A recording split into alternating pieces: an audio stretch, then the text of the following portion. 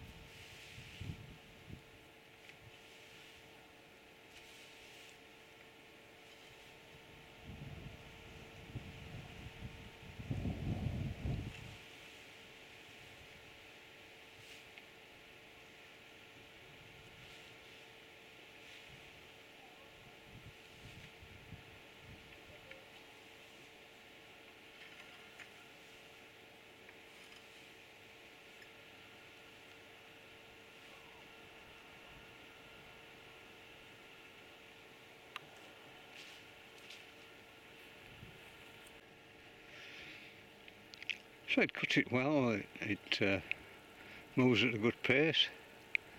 It's not too difficult to manoeuvre. It is quite heavy, but it's not too difficult to manoeuvre.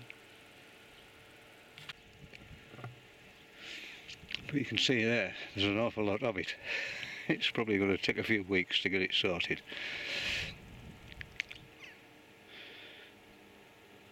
You could just do maybe with being a little bit higher, the blade at the front.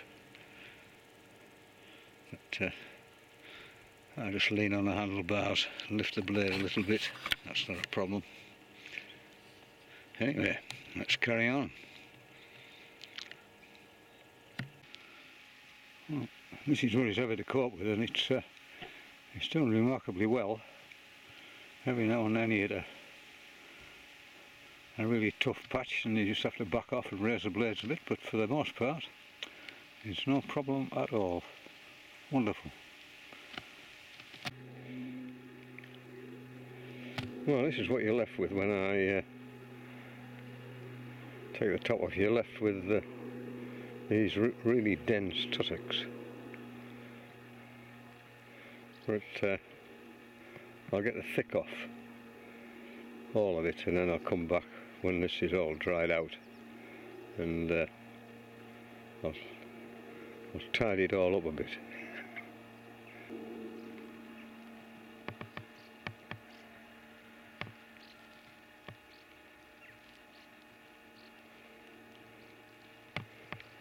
And of course comes the task of raking it all up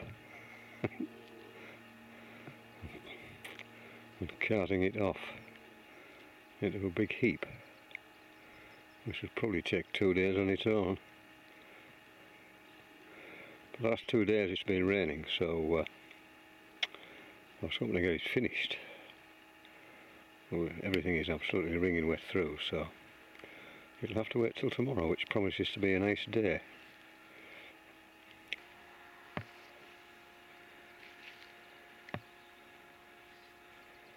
You can see there just how dense it is.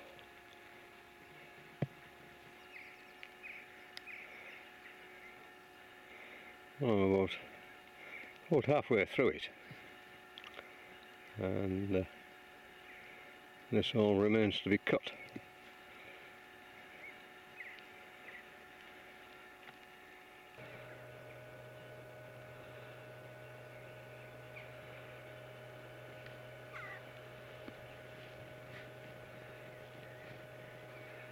This is what you have to avoid cutting through.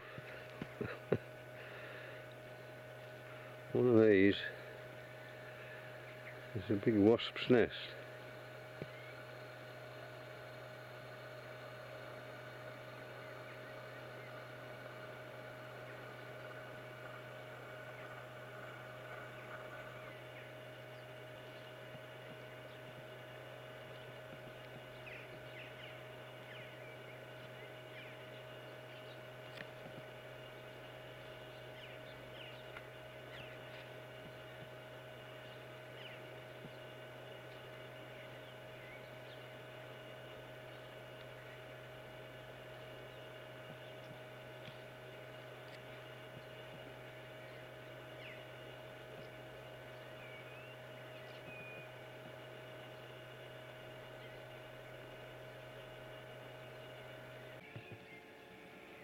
And then once the grass is cut, of course, it's then cutting hedges.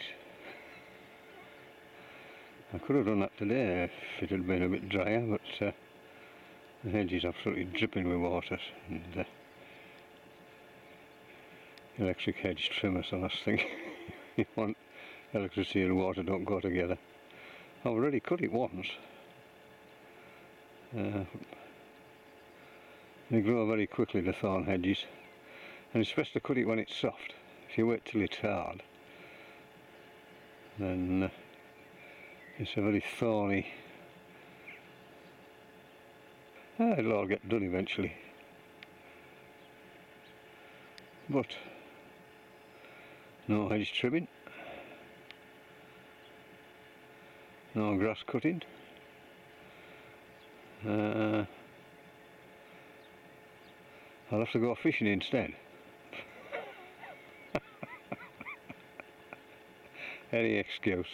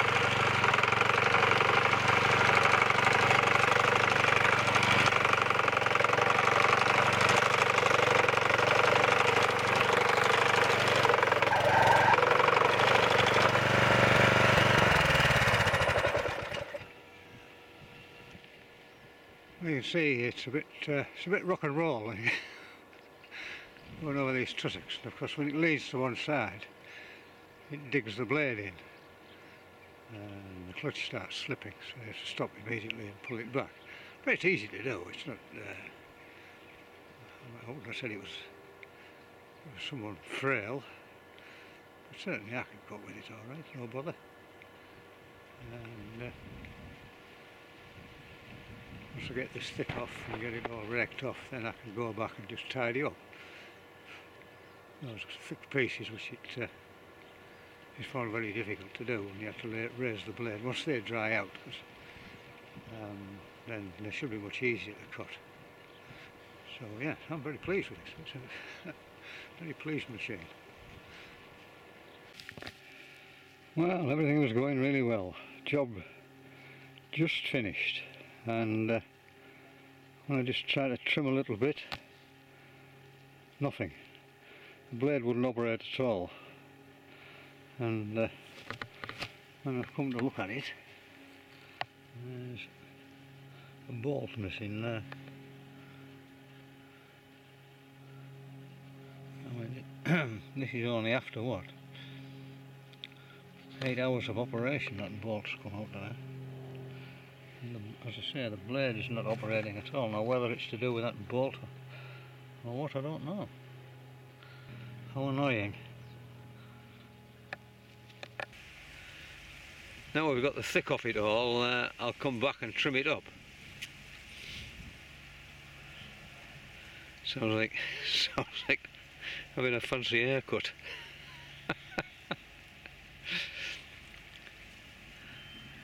And then I'll be able to keep it knocked back with I have quite a powerful lawnmower, so I'll be able to keep it knocked back. And hopefully that'll be it.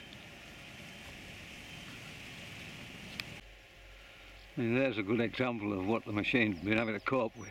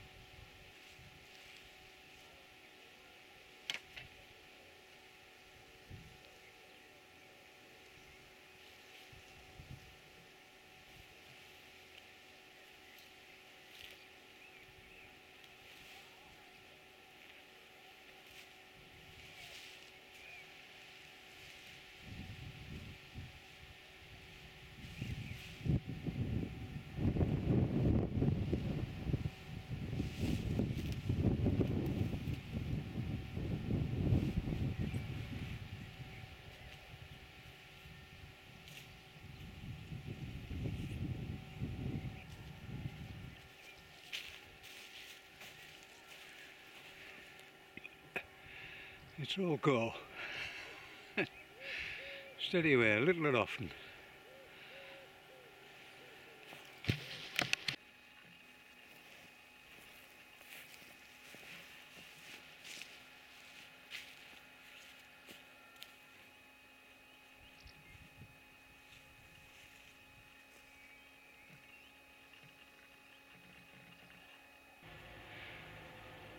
When you finish a job, before you put the machine away, you've got to clean the cutter bar.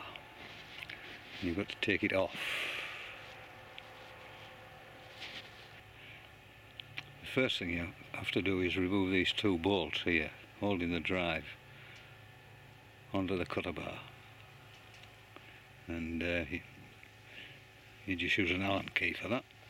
That's not a very difficult thing to do.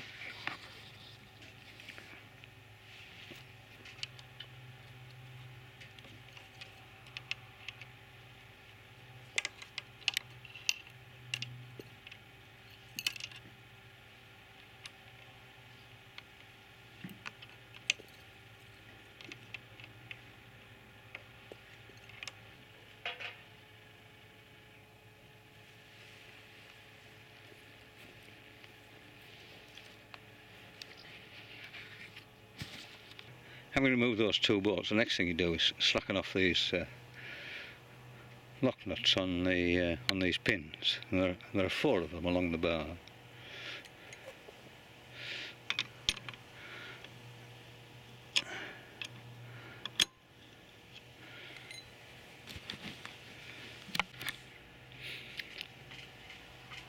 These pins are used to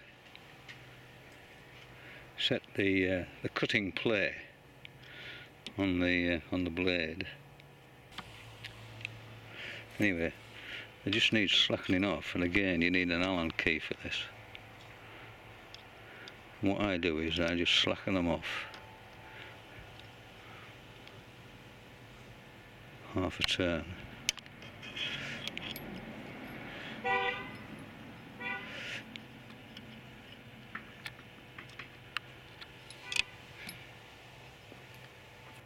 The bar should now come out. If it doesn't, just give it a slight tap on one end.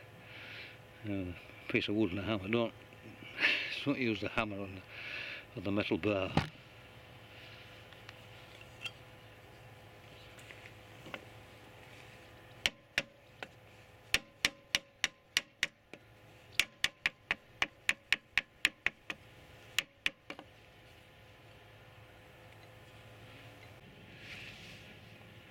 And just use a glove to pull the bar out.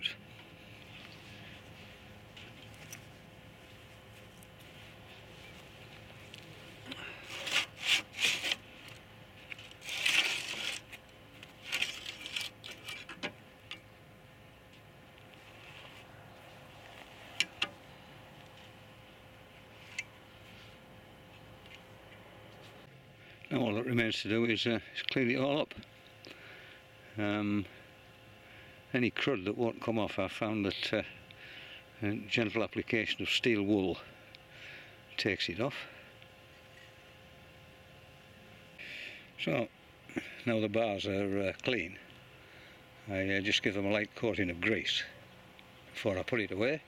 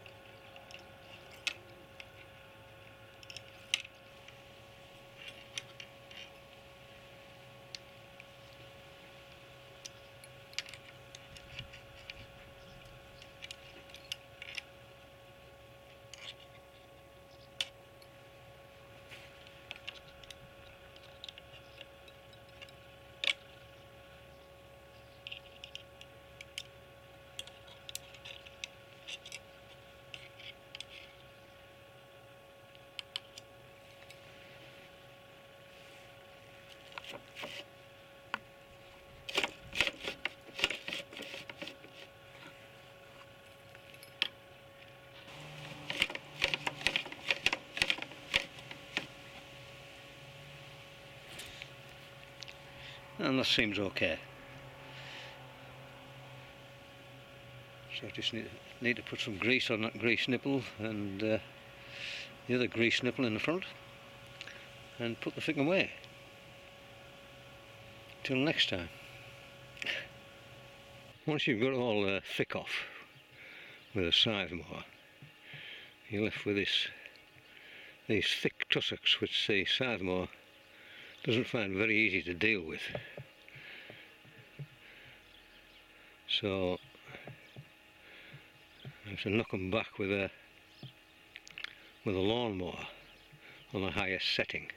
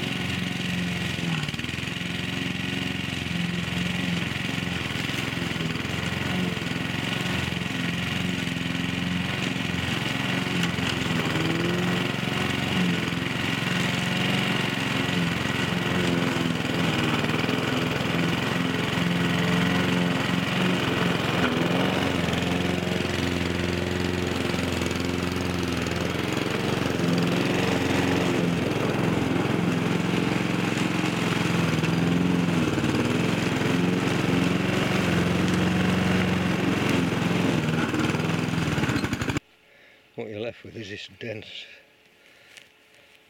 fibrous remains of these tussocks. If I keep on top of it, I'll next time lower the blade of the lawnmower. It should be alright. Goodbye, it's tough stuff. It really is tough stuff. It's like trying to cut coconut matting.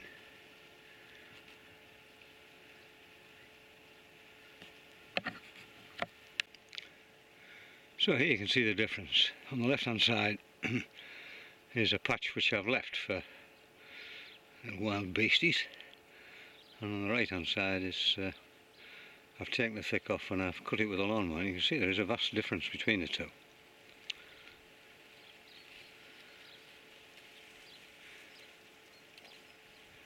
And now it's all being cut off, hopefully. It will encourage more plants to grow there, more flowers. Because at the moment this tussock grass, it just outcompetes absolutely everything. Anyway, we'll press on. It's big floods in Cornwall yesterday, making their way up here, these big thunderstorms, so I want to finish this off. Probably take me a couple of hours just to finish the last lot off, which will be a relief. Anyway, press on.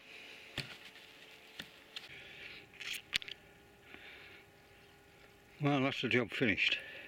It's taken 4 days to do it, but it looks a lot better now it's done.